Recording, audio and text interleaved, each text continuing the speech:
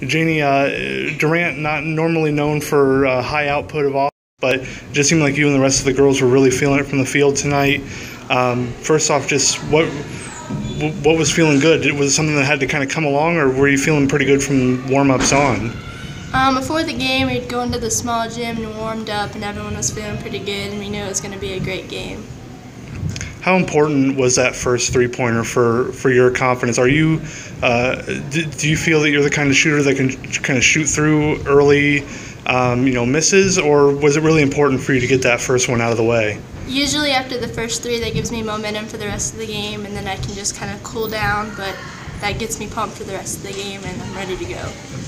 And Coach Fret was talking a little bit about trying to maintain the focus when the girls are able to open up a lead there. From your perspective, what was your focus once you in transition from offense to defense? What was your kind of main focus to make sure that you'd be able to make a good defensive stop on the other end?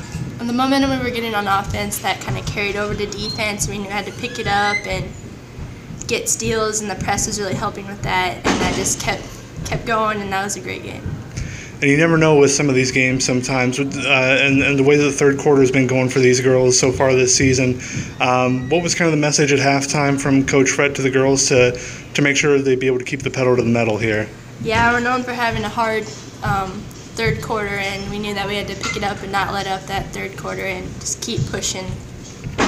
And a good opportunity for all of the girls to get a chance to get some playing time in. Yeah.